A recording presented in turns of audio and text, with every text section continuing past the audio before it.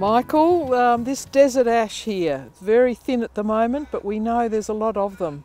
Can you tell us about why this is such a invasive weed?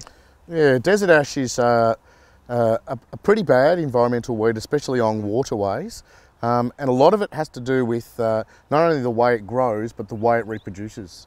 So the seed that is produced by desert ash is produced en masse. There's lots and lots of seed. They're a really large, robust seed with a really big embryo on the inside, which enables the seed to get a really good foothold very quickly. So as soon as that first root, the radicle, comes out of the seed, it goes straight down into the ground, and within a matter of days we've got quite a lengthy taproot holding this plant in place. The seed is quite large and robust and can move along waterways as well. It is winged on one side, so it does sort of move like a helicopter through the wind when it's dropped from adult trees, gets into the waterways and moves along, and then germinates in the creek banks. Because it's so robust and so fast growing, it gets up above the other weed layer, so it competes quite well with other weeds, and then forms this really dense canopy to the exclusion of all other plants. It's a really strong plant, really robust, strong growing plant, and very difficult to eradicate once it's in. And yeah, the best way to do that is when it's young. So if you can identify this plant when it's young, it's a much easier proposition to remove than when it's a full-grown tree.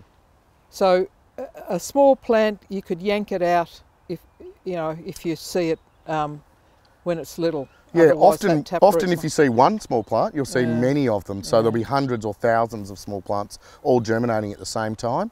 And yes, it's much easier when they're really small. And we're talking quite small, so less than about 20 centimetres or so.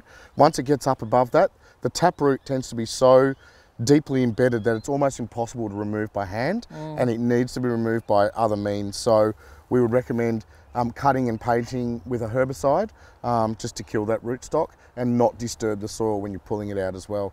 Because as we know, when we disturb the soil profile, we get more weeds coming in with available nitrogen and disturbed site. So yeah. So you talked about dense foliage and that other flora can't grow around it. What about fauna? Do birds like it? Does it have a seed? The only birds that really use it are some of the introduced birds like blackbirds. So they use that as shelter.